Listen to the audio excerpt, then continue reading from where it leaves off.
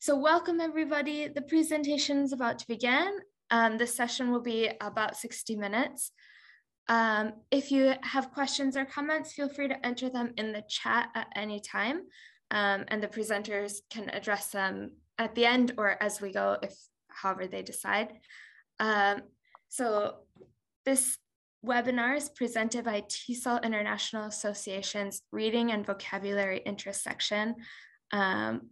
It's titled Engaging Latino Students During Read Alouds with Informational Texts in Dual Language Classrooms. We're very pleased to welcome you all. My name is Hedda Asher, and I will be the moderator today. And it's my pleasure to introduce today's speakers, Dr. Pelaez, Mr. Pineda, and Ms. Quevedo. All right, over to you all. Okay, good afternoon, everyone. Thank you for being here. We're very excited to share our work. I have been very fortunate to work with Mr. Pineda and Ms. Quevedo on this. And so we will be sharing in each individually. First, I'm gonna share a study that addressed the informational text in dual language classrooms. So I'm going to give background of the study, and then Mr. Pineda and Ms. Quevedo are going to present. So basically, the study addressed academic Spanish development and literacy teaching with informational books and the intersection of these two areas. This was a study done in a bilingual teacher preparation program, and the motivation for it is rooted in a bilingual teacher preparation program where bilingual teacher candidates have opportunities to recontextualize their experiences with language, with culture, and resituate themselves in terms of revaluing personal experiences as sources of knowledge, revaluing their bilingual language practices, revaluing their literacy practices, and those are the arrows that you see going up. And those arrows going up are kind of acting in the opposite directions of the arrows going down, which is the effect of policies and systemic influences that tend to negate these personal sources of knowledge. So in the middle, we have the program where they reconfigure themselves and then end up creating new opportunities for pedagogies in dual language classrooms. And so that's just kind of the context of the study. The purpose of the study is to explore how Spanish-speaking bilingual teacher candidates use language and implemented pedagogies when teaching with Spanish informational books during a bilingual pre-service preparation program. So you're gonna have a direct sharing from two of the participants in this study. So just kind of, yes? Your PowerPoint is not on the screen. It's not showing up. I thought that I was sharing. It shows your desktop. Oh, so let me stop sharing again. And I thought that I was sharing. Okay.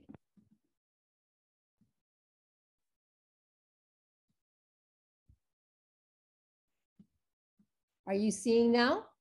Yes, now we can see it.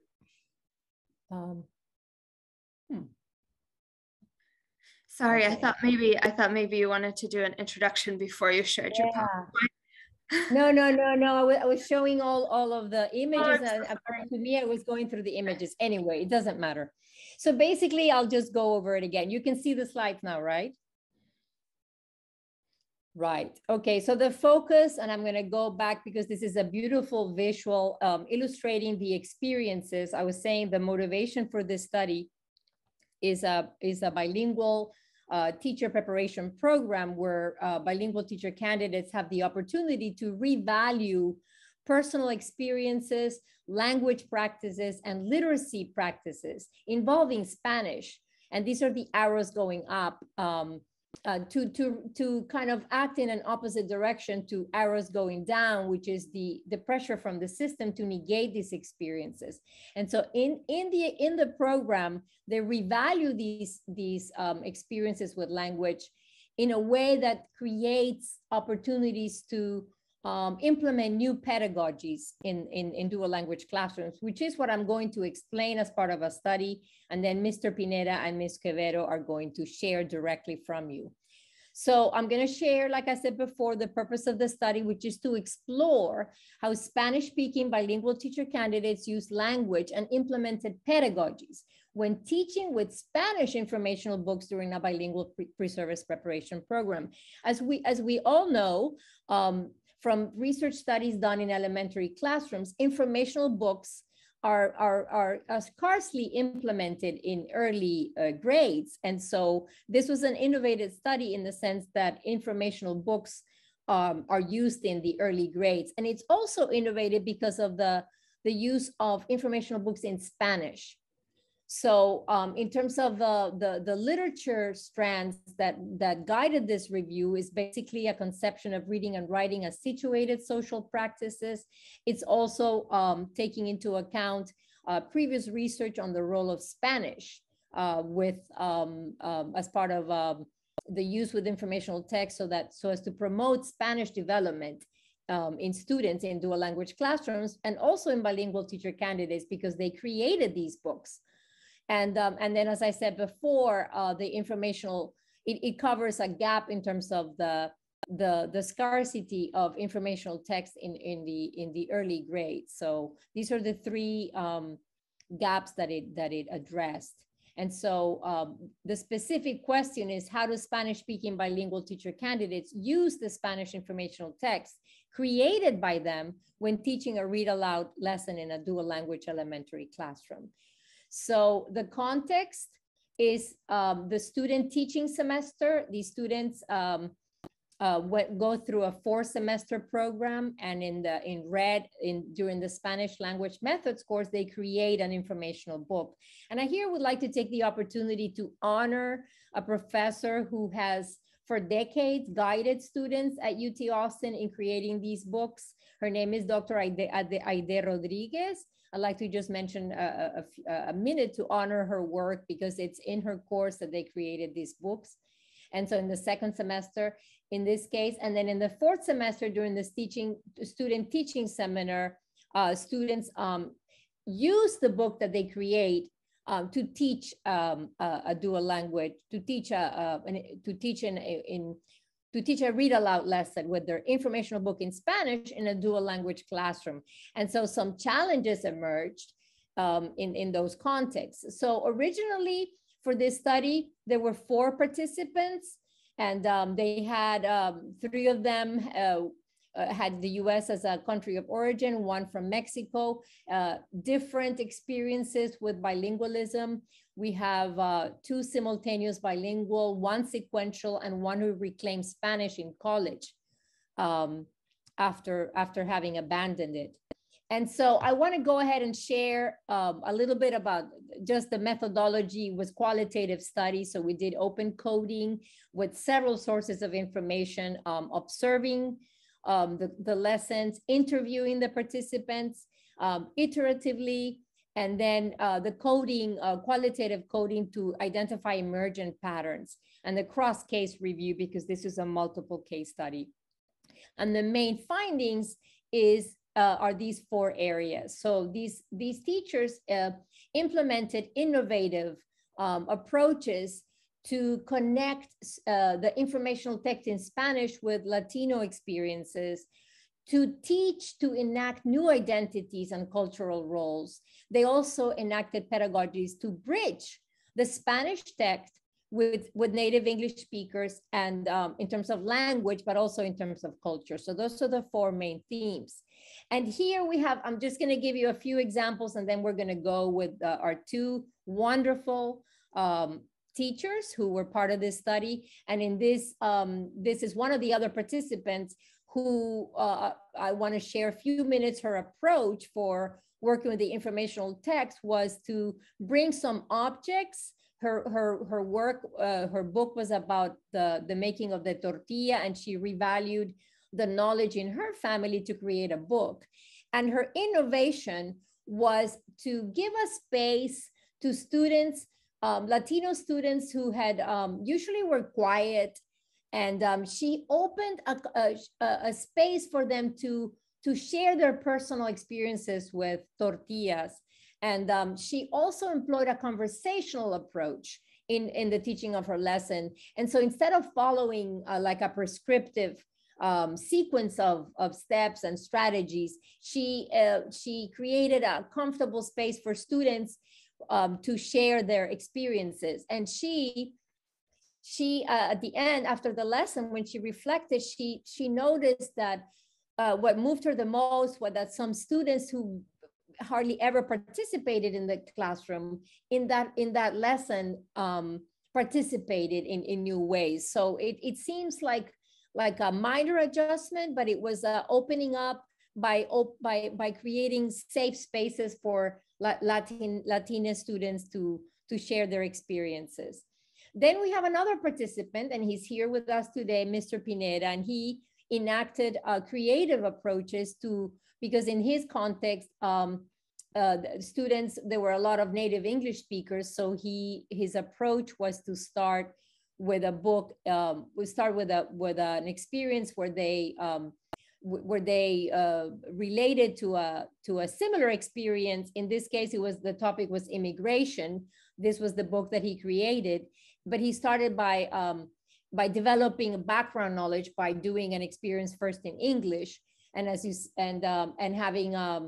he first had actually some slides and kind of had a conversational approach also to build background knowledge in English. And then he introduced the book in Spanish, and he implemented strategies to develop empathy and to react to images that were representative of distant experiences, but that because of the approach that he implemented, allowed a space for these students to be sincere and honest about immigration from their own points of view.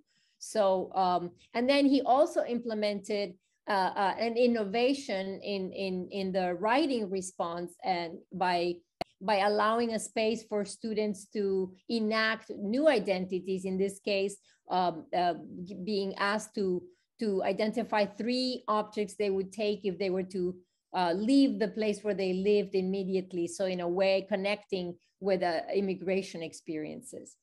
So, and then I want to share our other participant, and she will then later share her approach as she's implementing it now. But in terms of the study, what was incredibly innovative is that her approach was to meet with students in extra time. She devoted extra time to meet with students to find out something in students' lives that they felt knowledgeable about, that they could write about. And so she took the time to interview students so that she would find something that they had knowledge to share about. And so in this little dialogue, there was one student who was shy, and so she asks the student, "What did you do during your vacations?" Because this student didn't know what to write about. And so the student says, "Well, I went to Mexico, and my grandparents allow me to feed the animals." So then Ms. Quevedo said, "Well, that means you know about how to do it. Why don't you write and teach me how you did it?" So she positioned this student as a knowledgeable student and reversed this assumption with students of feeling that they didn't know what to write about. So, and one of the comments, and that's why the relationship with the experience that she herself had in the bilingual teacher preparation program, is that her comment was, just like she had the experience of valuing her knowledge, her culture, she did the same with students. And then her cooperating teacher later said that they had never done in the classroom what she did, which is she created this encyclopedia with the knowledge of all the students from the writings that they created in that lesson. And so, and then just very quickly, in terms of the language and bridging strategies across the 4 participants, Some of these strategies you're familiar is teaching Spanish vocabulary for language strategies.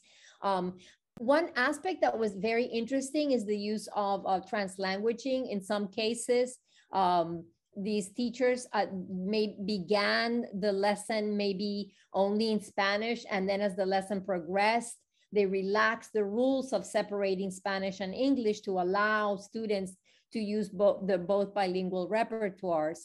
And then another approach for language was a situated vocabulary instruction. So there were a variety of approaches in terms of language bridging, and in terms of cultural bridging, 4 main patterns were identified: this bringing of objects from the book to arouse curiosities. In the case of the tortillas, she brought aspects related to the process of making tortillas. Another of the participants included a community building experience, or having 2 lessons, and then reconfiguring a worksheet instead of making it something procedural and boring, making it interesting to students. So that's it for my introduction. And now you have our wonderful 2 participants to share their own work. And so now we have Mr. Pineda. Okay, my name is Luis Pineda. I am currently a teacher in 3rd and 4th grade dual language, teaching the science and writing social studies portion. I graduated in May 2019 from the University of Texas at Austin, and I'm currently employed in the Houston Independent School District. A couple accolades that I have right now: beginning teacher of the year in 2019-2020, and bilingual teacher of the year in 2020-21 and 21-22.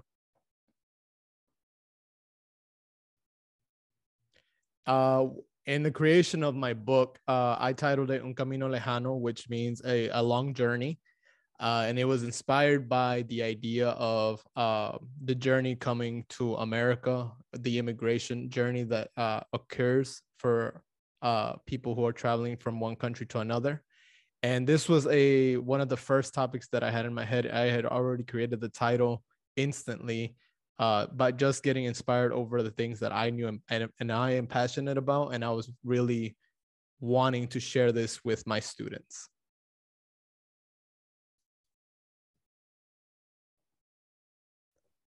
So this was my way of honoring Sistema Latino family knowledge and experiences. My table of contents in my book, of course, presented all the different pages, but I also, in my book, I presented real world pictures that depicted immigration occurring in different parts of the world, just to show that it is something that students can see real world pictures. And it's also, as well as some pictures that are mine from my family, and also putting that personal connection inside. In bold, I made sure to create also the words that had a vocabulary at the end of the book. And these words, of course, were words that we had already touched upon in the previous book that I had used, which was Yuyi Morales' Dreamers, with the students in that class.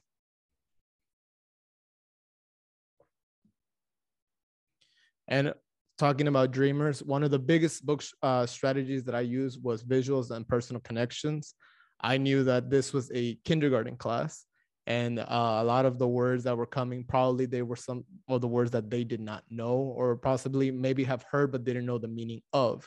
Visuals in this book were very great. They were amazing, and they were something that the students, their eyes just caught onto them. And that way we could build connections between visuals and the words. Personal connections, the students, of course, are also looking at these pictures. They're looking, oh, okay, these are things that I can see. These are things that I might know about. And that way, students that might have known a little bit of what immigration was started connecting to the book, and also their funds of knowledge were also displaying. The empathetic connection, while reading Dreamers by Yuyi Morales, students were able to make an empathetic connection between the book and the people that were in the book. There were certain aspects where the students did feel very much empathy for the characters in the book due to certain things that were going on. And in that way, they also took that into the next book, which was the book that I had created. The dual language setting, vocabulary. Vocabulary was very important. This book I chose for pictures and vocabulary. That way we could develop funds of knowledge And the next day, the following day, it would be a transition into this informational book, which was a lot different from the Dreamers book, which was a small amount of words, a lot of pictures. Mine was the contrary. It was not a lot of pictures and a lot of words. And my pedagogical strategy right here is the windows and mirrors. Windows and mirrors, I think, is very important. The books speak to various audiences. And in my book, I really tried to emphasize just the focus of windows and mirrors. Some of my students were able to see themselves in this book, make that personal connection between their own families. But for a majority of my students, there was a lot of windows that opened up. And throughout the years, as I've been teaching these past 3 years, it's also just been my biggest motivation to teach, not only my book, but also across my teaching as a whole, whether it's the Hispanic community, which is the African-American community, windows and mirrors. Because I teach in a dual language setting, we have so many cultures, so many backgrounds that we open up different things, whether it's seeing ourselves in this light or across windows where we can see different aspects of different people. Representation, very important. It, of course, if I'm speaking to a community that it's about, it's very much speaks to them, but it's also allowing students to make connections and see the value of themselves. Culturally responsive pedagogy, environment, and empowerment. I felt like my book was empowering for students, and in many ways, students left feeling good after reading it. And to this day, I have my book in my classroom where some students have taken it home because they want to show their families, show this connection that they've made, not only of the Hispanic background, but of other different backgrounds, and seeing that this is a book that they have seen, that their teacher has made, and they have seen a different part of a culture.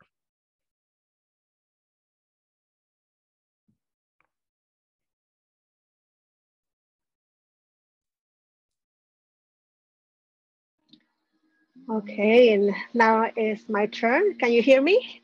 I just want to make sure. Yes? Okay, sorry about the noise. I don't know if you can hear the noise, but there's noise outside my window. Okay, anyways, my name is Olga Quevedo. I was born and raised in Mexico City until I was 15 years old. And then my family and I moved to California, where I graduated from high school. Then eventually I moved to Texas in 2006 where I started working for the Head Start program as a pre-K teacher assistant. And I did that for about 10 years. And that's when I fell in love with the teaching profession. I felt like I could do more for future student generations. So I decided to go back to college, and I graduated from the University of Texas in the spring of 2019. I currently work for the Haro ISD in Haro, Texas as a bilingual pre-K teacher.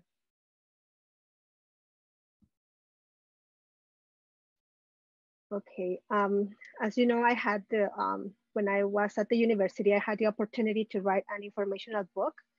This book also had a personal connection. And I decided to write about pan dulce, which is sweet Mexican bread, since it brings me sweet memories of when I lived in Mexico with my family. So the title of the book is pan con leche, which is an expression my dad used to say when I was a child, and he used to ask me to go with him to the bakery down the street to get some bread and milk. And when we came back home, we all enjoyed a glass of milk and a piece of sweet bread. So we all had pan con leche. So family meals that included pan con leche, they were always something meaningful to me when I was a child. And I include that information in the introduction of my book, but it focuses on the historic origins of the sweet Mexican bread. And as you can see, like in the gray picture you see in the slide, some of the bread resemble objects. Like this one is called concha, which in English are seashells. So for each bread, I include the name of the bread, pictures, and the historic origin of the bread. And as I did research on the bread, I realized that it was not only something that you can enjoy with a glass of milk. Some bread are part of strong cultural traditions, such as el Día de los Muertos, where we can eat pan de muerto, or the day of the bread of the dead. And I included a little part, a small part, where I explain how the bread came to be part of that tradition. And another tradition is el Día de Reyes, or the Three Kings Day, or the Three Wise Men Day, where we can eat rosca de reyes, which is a bread that represents a king's crown, and it's decorated with dried fruit and other stuff, and it's really good. I also explain a little more about that tradition in my book, but I decided to include those two traditions because they are important and meaningful to me, and because I wanted my students to learn more about it, about them, and because I think that by writing about them, it's a way to keep traditions alive.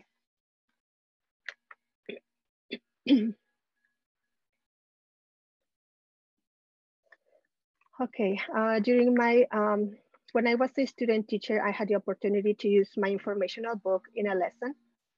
And I used it for a second grade class. I was in a second grade class, dual language second grade class. And the objective of the lesson was to expose students to informational text and have them write informational texts. So I used my book not only to encourage writing, but also to give students an author identity and to value their fonts of knowledge as well. I was following a humanistic approach in this lesson. So I thought it was necessary for me to learn more about my students. And I decided to just hold more conversations with them during recess, and I learned a lot about each of them. And that gave me, it gave me an idea of what they knew, because I was going to use that information for my lesson. So as an overview of my lesson, I started by exposing the students to key vocabulary terms in my book, since not all of them were Hispanic or spoke Spanish. So I showed vocabulary, words, and pictures in a PowerPoint presentation, which made the content more accessible to the students. And then what I did is that I explained to the students that they would be writing an informational paragraph. And I just gave them a simple criteria to follow when thinking about their topic. I just told them it has to be something important for you, something meaningful that you want others to learn about. And I told them, just like in my case, it was my experience with the sweet bread, and I wanted others to learn about the history of it. That's what you're gonna do. You're gonna think about something that's meaningful to you. So I gave them a couple of minutes to share their ideas with their classmates, and they talked. And then I just explained like the format of the paragraph that they had to write. It had to include an introduction, a body, and a conclusion. And I explained the introduction. In the introduction, you have to say, explain the topic and how you learned about it. The body, you have to get more detailed on how to do something that you know. And conclusion, you just have to explain why is it important that others learn about your topic. And just to help students stay on task, I gave them like pieces of paper with the instructions of the 3 parts of their paragraph. And that helped them stay on task and work independently. They just had to check off some check boxes that the paper had. So that helped me a lot in the lesson. What else? It was really exciting for me to see the students engaged in writing and hear their conversations about their topics and share their ideas and what they knew. That was very exciting for me.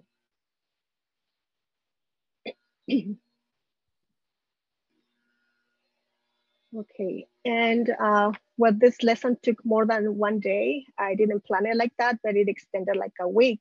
So when the pages were finished, I just gave the students a brief overview of all the pages they had written, and I talked about the valuable knowledge each of them possessed. And I told them that by writing about that, they were sharing their funds of knowledge with other students.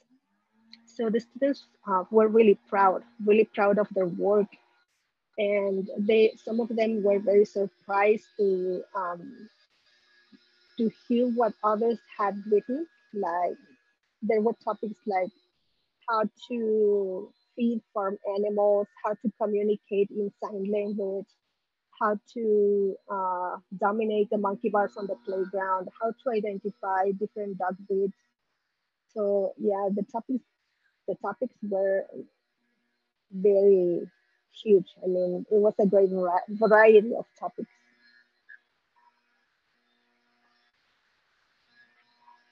Can you go to the next slide, please? Okay. Oh, thank you. So since I started working as a pre-K teacher in a dual language class, I've been using my book to expose students to early literacy and help them develop language. And it has worked for me. Of course, for pre-K students, I always do different scaffolds. Like when I pre-teach vocabulary, I do a lot of total physical response, since young students learn better when they do some kind of movement as they are learning. And I don't read the book. I just show the pages and I explain the content. But we spend a lot of time making personal connections to the text. And I provide a lot of linguistic support, since I model how to speak in complete sentences. And then I also provide sentence stems or sentence frames that we repeat orally first, and then the students complete the sentence in a writing activity.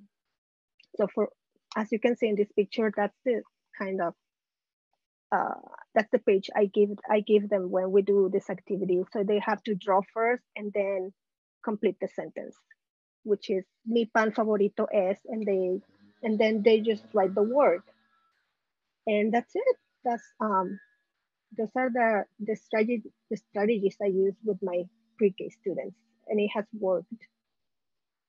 And that's all I have for you.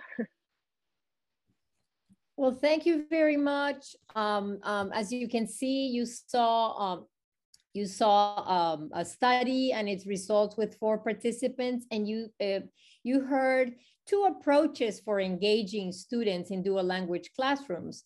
Mr. Pineda's approach was, in Mr. Pineda's approach, students stayed on the topic of the book. And so he developed activities to engage students with the topic of the book. So that's one option. And then he described all the specific activities he did. In Ms. Quevedo's case, her approach was to replicate the process that she had creating the book. So it was a different approach for the reading response in these 2 examples. And these 2 examples both refer to informational texts that were written in Spanish that were culturally relevant. So we would like to now open it up for questions, and then we have an activity for you to engage in your own proposals with your own options for dual language classrooms. But first, we would like to see if you have any questions.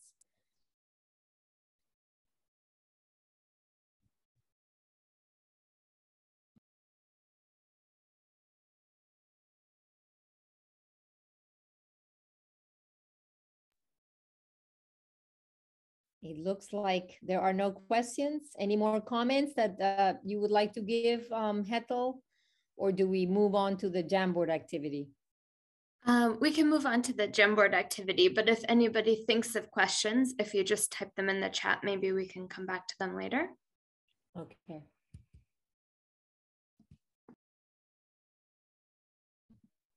Okay, so you can see the Jamboard, correct? And I'm going to post a link.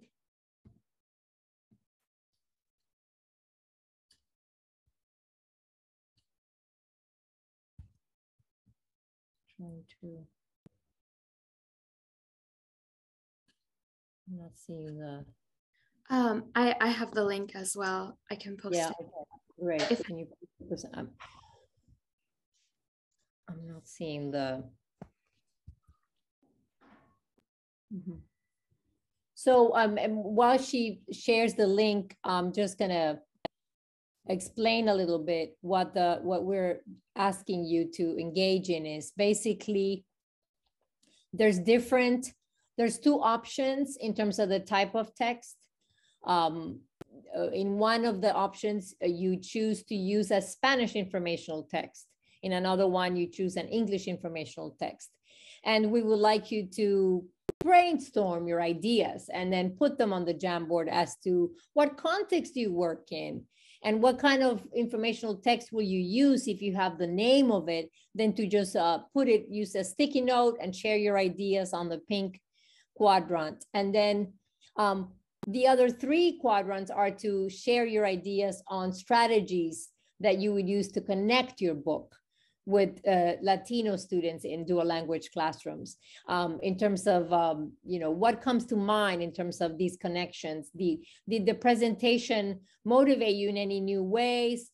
Do you have your own approaches that you'd like to share?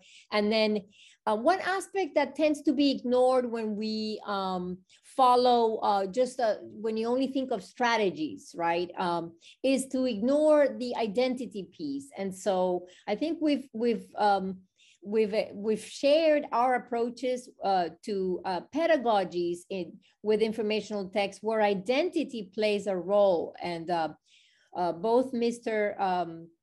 Pineda and Ms. Quevedo shared details of that. And so now we would like to invite you to share your own approaches where the personhood, the identity of the students is considered as part of the engagement. And then what we're mainly more familiar and it's usually more promoted in classrooms are the vocabulary strategies. And so what are your vocabulary strategies? Will you go for pre-teaching vocabulary? Will you go for showing visuals and doing an embedded approach? And then how will you approach the cultural differences in your classroom, maybe between you as a teacher and your students, among students themselves? In the examples for this study, there were students who were native English speakers with Spanish speaking students. And so, situations now are very complex. It's not so easy to follow one script. You always have to innovate, and teachers have amazing talents to innovate on the spot. So we would like to register your contributions in the Jamboard. So that would be the next step. Hello. My name is Artemis. I came to the US a couple of years ago from the United Kingdom. Excuse my voice because I keep losing it today.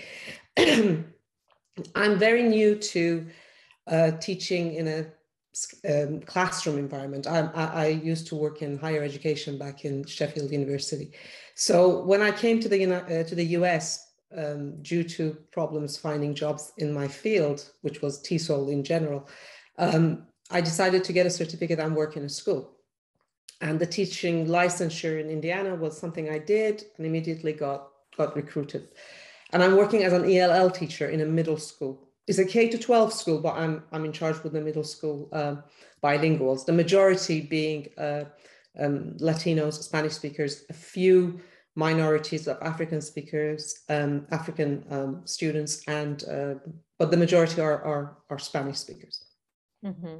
So I was trying to relate the experience that you shared as teachers and as researchers and how it could relate to my job, because as I said, I'm very new to this field of work. And I'm doing everything in my power to help my middle school bilinguals and immersion bilinguals to get that confidence in things like read alouds that you just mentioned. So I just loved listening to you and the fact that the projects that you've worked on, and I was thinking of what I can do for my students as a new teacher in this field. So what new ideas came to mind for you? Well, the creation of the books that you just mentioned, the way that you made them relatable culturally and individually, it was quite interesting for me. We do have a good range of books. I do have resources that I use with my students. So I think sometimes getting that, sometimes there's a missing link there, that how I'm making it relatable to my student, which I need to focus more on, basically, rather than just introducing a new topic. But as I said, I'm working with mainstream teaching, so I have to teach them a lot about their own content that they're studying and helping them and holding their hand throughout that. And that proves a bit difficult. For example, if they're studying about World War and how the United States reacted during that time, I'm not quite sure how I can make something like that relatable to a student who is not from the United States. Mm-hmm. So those are my kind of areas that I need. Yes. Mm-hmm. Or poetry, for example, things like that. I have to. I'm bilingual myself. I'm actually from Iran. I'm Persian, so I understand the struggles of a bilingual student. But I think the cultural aspect of it is the most important thing, because if you can't connect culturally, the language doesn't come the way you want it to, naturally be acquired. So finding that missing link, that connection, that cultural connection, that understanding of how I can relate to this content, to this context, to this topic, that's a struggle sometimes, and it's a challenge that I welcome to learn from anybody in the field. Well, I do have 25 years of experience of teaching, but this is a new challenge for me. Right. So, so in terms of, you say, the cultural connection is the most important, and from the cultural connection, the language will flow more easily. Mm. So, and when you're teaching content that is apparently not relatable, that can be a big challenge, especially in middle school. Absolutely. So what are our presenters, our teachers, what do they recommend in terms of engaging middle school students so that their personal experiences, their identity is part of the learning with an informational book? I think that's what's missing. And that's what Yes. the content teacher is expecting the ELL teacher to kind of come in and do their magic, or do whatever they can do to create that engagement, that element of motivation in the student. And as much as we can do to introduce the content, for example, social studies and English, these two, especially these two, because the others like math and sciences, they are not culturally related that as much. But these two topics, especially in the middle school, if the topic is not relatable to the student is just like, they switch off. Exactly. That engagement element that is key is missing. Yeah, and I have to say, I come from a background that focused mainly on strategies, and I, for many years I worked in the center, the reading center at UT, and the whole emphasis was from a cognitive perspective. What strategies do you need depending on their level of English proficiency? So it was all based on the stages of second language proficiency and the types of the English language approaches, depending on where students are, and then depending on if the gap is wider, then you provide more scaffolding. So in other words, we can approach this from a very technical perspective and kind of still miss some aspect that is a deeper level of engagement. And so I'm thinking that the examples that Ms. Quevedo and Mr. Pineda provided can be extended with some adaptations to middle school, by allowing students to have a space where they share their vision, their perspective, some way in which the way they view the content is valued. Or their background experiences in relationship to the content is has merit to be shared in the classroom. Usually prior experiences of students are not considered when learning content. Yes. And so I'm wondering if Ms. Quevedo and Mr. Pineda would recommend something. I mean, one thing that I tried, and this was with a competent student who I could give something as homework, was I gave this individual the task to research what his country was doing at the time of war, for example. And I was asking him to go and find out this information and come back to me. So in a way, I was getting him engaged in the topic, right, parallel to what was going on in the classroom, just for him to know what the role of his country was in that era, in that time. So I'm trying to do things like that. I don't know. Yeah. It seemed to be effective, but you have to have a really good engaged student to start with, a student that you could give a task like that to get them working. But I would appreciate any advice. Yes. And I'm wondering if there are like experiences in the families of students related to the content that you're teaching. Which I've asked them to, for example, interview a member of the family. Yes, I have. These are some of the things that, based on the studies that I've done and the work that I've done in the past, came to mind as tasks to do. But yes, I appreciate any other experience or work, especially with the young children, because as I said, this is new to me. I back in the days, I did work with children, but then most of my career I've been with higher education and testing and that sort of assessment and that kind of thing. So this is going back to a very critical age of learning. So yes, any advice would be appreciated. So we have somebody else coming in the waiting room that just joined. So you might. I'm not taking anybody's time, am I? No. So any comments from Ms. Quevedo and Mr. Pineda? So I would just say, trying to relate students with, use their personal experiences, as you said, that's what I would do, and try to find text related to, like, for example, with the war. If you have a Mexican student, have him find information about a recent war that he had experienced, or his parents or his grandparents.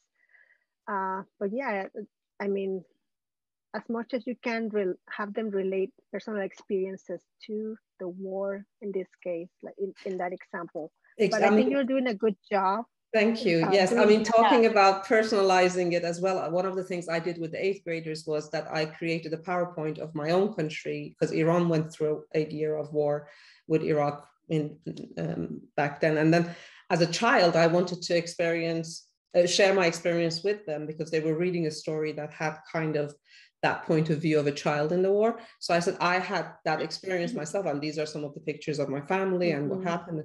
And that worked a treat. That was one of the best things I'd ever done, because I didn't expect them to react and come and ask so many questions. And that's one of the things I did. And as you said, ask them if they could find somebody in the family that has experience and write something about it and talk about it.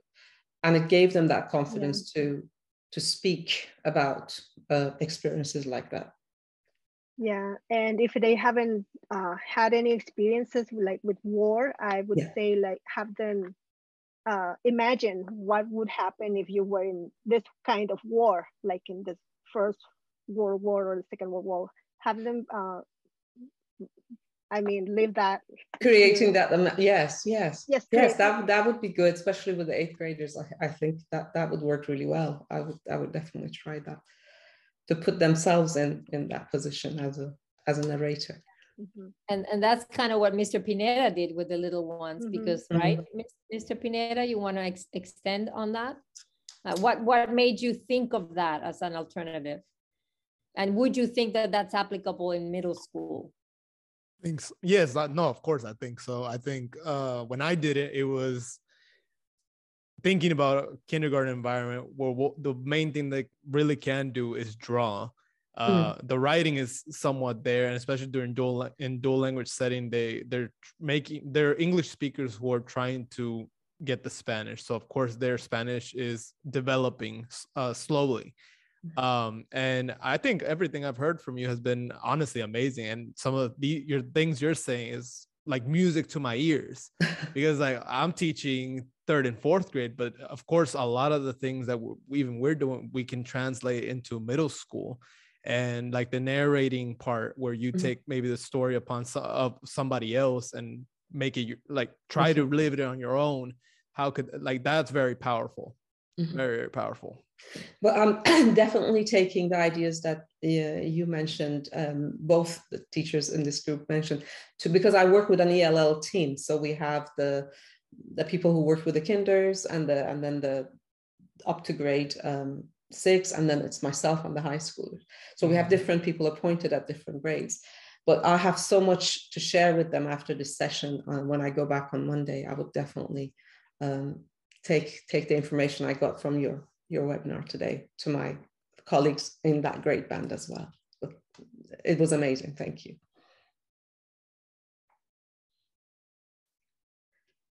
And if there's any resources that you think could help me even more, I would, anything else that I could be using. As I said, it's my first year of teaching in the US. I'm ready to take notes.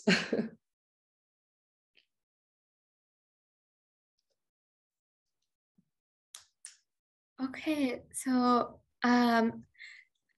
thank you so much, Artemis, for your engagement and for sticking around at the end. No, that's okay. Thank you. I really appreciate the time to myself here at this end of the webinar. So thank you very much. And also a huge thank you to all 3 of you presenters for doing your amazing presentation and sharing all of the wonderful work you've been doing.